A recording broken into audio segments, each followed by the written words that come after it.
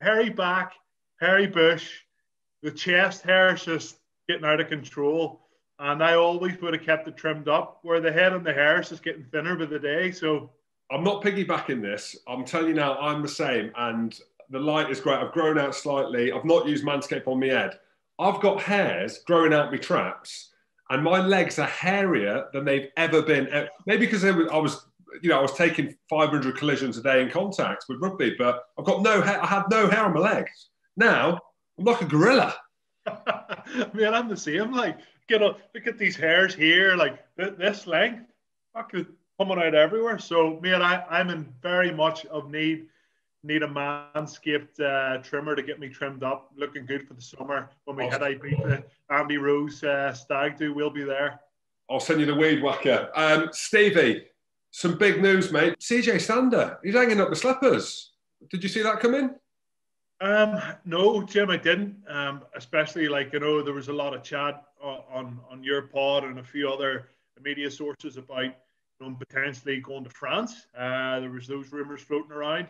Reading the statement that he released, he said it was one frosty, freezing cold morning in Limerick where he kind of realised that it was maybe time to move on. But I never expected him to retire, even to go back to South Africa and maybe play for a franchise or a team over there. Would have been what I thought he would have done, because he's got lots in the tank. He's really durable. He's shown that he's a consistent performer, but I think he's very much family first. And with having his first kid there not so long ago, I think it's maybe reading between the lines, Jim. It's maybe taking his focus away from rugby ever so slightly, and he needs to give a bit more time back to his family.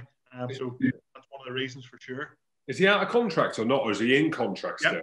No, I think he's out of contract with the RFU at the end of this year, because he was certainly one of those players that was being talked about, like Johnny Sexton, like Tyke Furlong.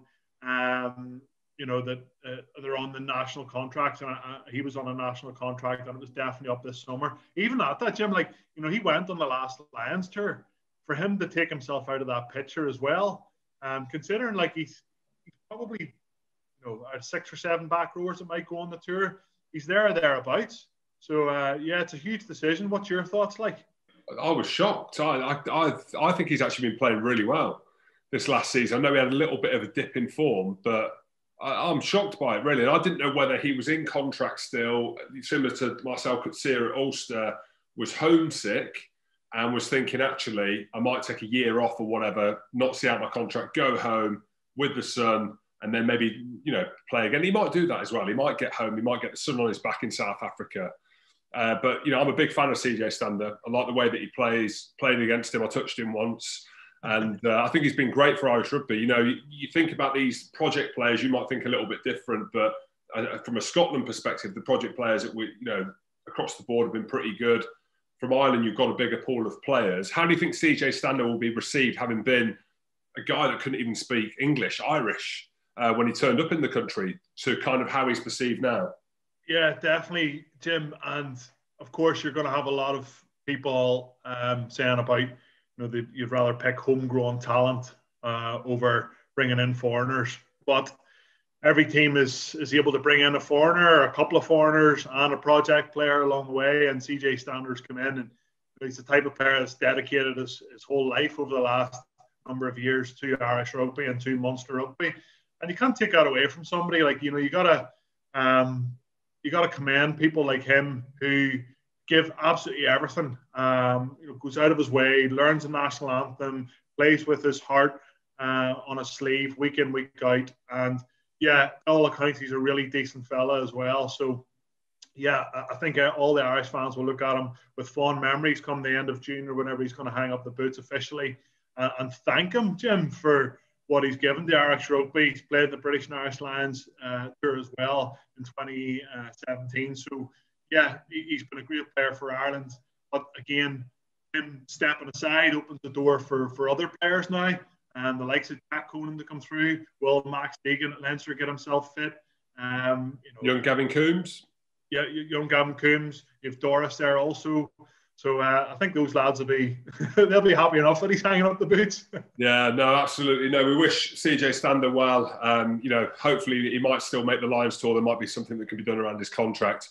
Right, we move forward, looking at this Ireland squad as a whole. Like, what do you make of the Six Nations? Obviously didn't start very well. They had a good win against Italy. The win against Scotland was massive. We were favourites. Scotland were favourites going into that game, you know, having lost 9 out of 10 games against Ireland or some ridiculous stat like that. But what do you make of Ireland? Forget Scotland. What do you make of Ireland so far? See, it's funny you say that, like, but they weren't actually favourites with the bookmakers. So, you know, all these Scottish fans and everybody in World Rugby was thinking that Scotland were the favourites because of that brilliant performance they had against England. And, you know, they had, 4 or 5 purple patches in that game that we all thought they were going to kick on. And then in the first half against Wales, they played brilliantly again. And then they sort of, and I've said this a few times about Scotland, they're a team that has shown over the last decade that they just can't get it done.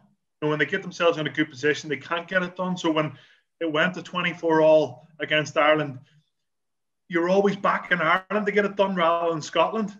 And, you know, I think on the bookies, just to go back to that, it was only 1 or 2 points in the game, but Ireland were actually favourites getting into that. They won the last out of the 9-10 games. I think it's 2-16 or 2-17 that Scotland have actually now won. Like, the stats are crazy stacked against Scotland there. But in terms of Ireland, Jim, you gotta say that, you know, they've played reasonably well. Yes, for me, they're kicking the ball far too much. I'd like to see a lot more attack and play. Scotland had a few more line breaks than Ireland, but let's face it, both teams tried to kick the ball and force the opposition to make mistakes. And you know, Ireland had Johnny Sexton, who played really well. Ben Russell went off, obviously, with an HIA, didn't finish the game, and they lost a little bit of control in that second half. But yeah, Ireland, a little bit unlucky in the first game for sure. Of course, you know, with the red card, it's obviously going to have a huge impact on the end result when you're having to play for 14 men for that long. But they've bounced back reasonably well. I still think there's huge improvement. And are they a top 2-3 team in the world right now? I don't think they are. And I think the game between England and France, you know, England showed a lot more pedigree than they have done. And France, you know, showing what they're all about. So for me, Ireland are still playing a little bit of catch up, Jim. But at the same time, getting results in test matches is always what it's about, isn't it?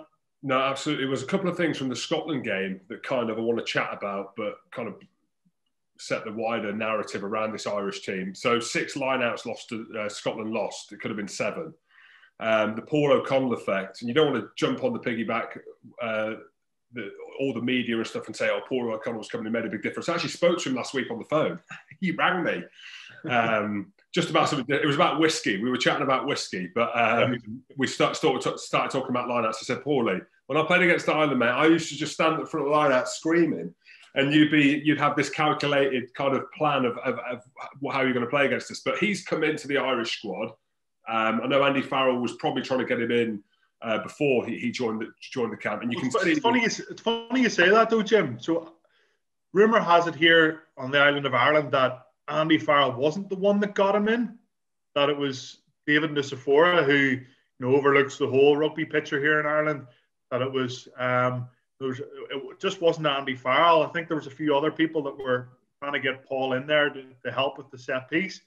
Now that's what I've heard. That's only my opinion on it. That's what I've heard. But I think Andy Farrell now is glad of having a man of his stature and his ability and his coaching, what he's all about in the ranks, because the Irish lineout has been superb, specifically on the defensive side of things. And you know yourself, Jim, that's all down to homework. Like, it's all down to hours spent on the laptop. I know I'm regurgitating a lot of stuff that's been said in the media over the last number of weeks. But Paulie, from a personal level, I know him reasonably well. I've played with him for a good number of years. He is one of the best blokes, a top fella, really genuine guy. But by God, he works his bollocks off. Like, he works so hard, and he will give everything to that Irish team to make sure that they're functioning well. And yeah, like, you got to criticise Scotland in terms of, you know, their actual line out and what they were trying to achieve off it. Because they kept throwing it to where Ireland were marking them up a lot of the time. They did try to change it the first line out in the second half. They tried to throw to the tail, and it just wasn't the right call. So that's got to be looked at from a Scotland perspective. But just on Paul, one of the biggest competitors that I ever played against, and I think he brings that competitive edge to his work ethic looking into coaching, and that came out in buckets against Scotland at the weekend.